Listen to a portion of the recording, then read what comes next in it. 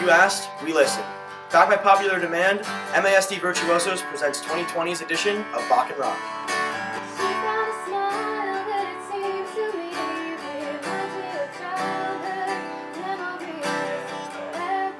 So Mrs. McNear, you did a Bach and Rock last year. What's different about this one? Well, actually, it's backed by popular demand because we had such a great response last year from both the students and the community. So we decided to bring it back with a new theme. So it won't be the same music as it was last year. Awesome. And what did it take to plan and get everything just put together for the whole show? The process that we go through each year, we're fortunate to have a faculty band. And so we usually start in a meeting with them and we decide together on what the theme is going to be. So the theme this year is going to be 80s big hair bands. Oh, wow. Once we come up with the theme, then the band actually makes their wish list based on what they know that they're comfortable playing. I then take that list and take a look at the singers that we have and make sure that the songs can be covered in a healthful way because rock is really challenging to sing. Yeah. So sometimes I'll take a few songs off, maybe add a few or suggest a few if it's ones that works for them as well. And that's our process. And then we start practicing. Wow.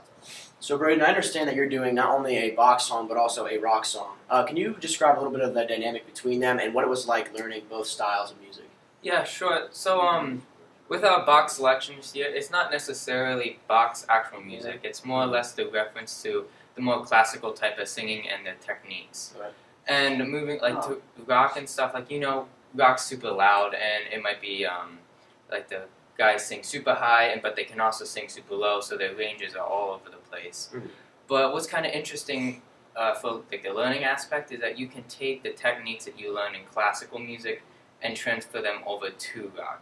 It's just the different kinds of little tweaks that you do with rock and with classical that makes them so different. As far as I know, you are the leader of some of these practices. Can you just go ahead and talk about some of that? Okay, well, I mean, for Bach and Rock, I don't know if I'd call myself a leader. It's really a cooperative process. But we go through really two stages. First, I'll work with students with an acoustic guitar, and I'll kind of get a starting point for where they are and what they're doing well and what could use a little work. And then we'll transition into playing with a full band rehearsal. And when we get there, it's really just conversation among everybody cooperating to help this thing turn out as well as possible. So Mr. Brown, you said you work with students one-on-one. How would you say that changes the dynamic of the relationships while working with them? Well, it's kind of interesting, really, because normally when I work with students, I'm teaching my normal subject content, and I see them as a math student, or I'm a math teacher, or a STEM student, or a STEM teacher. But this allows us to see a totally different side of each other, and I think it just helps us appreciate each other a little more in a new way.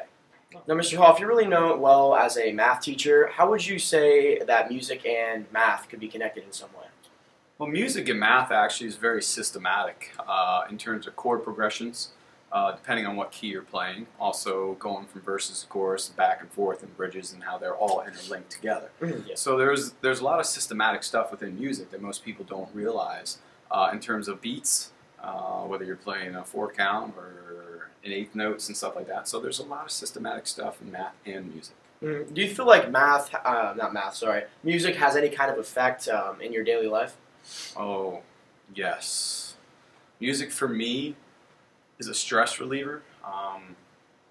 I play at my church almost every week, and it's kind of like a breath of new life, so to speak, when you're bogged down with your daily activities at work and then also dealing with family at home.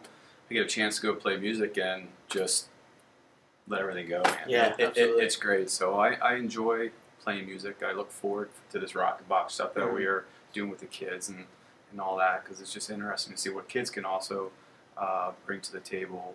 So Maddie, this being your first year in the Bach and Rock recital, can you just talk a little bit about the experience you're getting and just how you've been enjoying it thus far?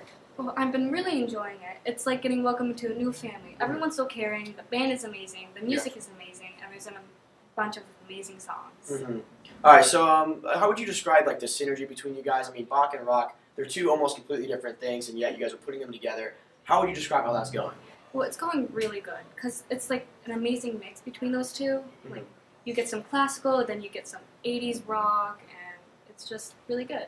So I'm here with Jules and Mackenzie. You You guys do a lot throughout, your daily routine, whether it be projects, school, Virtuoso, I mean, you name it. How do you balance all of that? So I think it really takes skills of time management and really prioritizing the things you're going to do throughout your day and balancing practices and the different days that you can work if you have a job, and it really just takes a lot of balancing skills. Yeah, so I have a planner that I use basically religiously. Like, everything's color-coded, so everything I'm doing for the day is in my plan.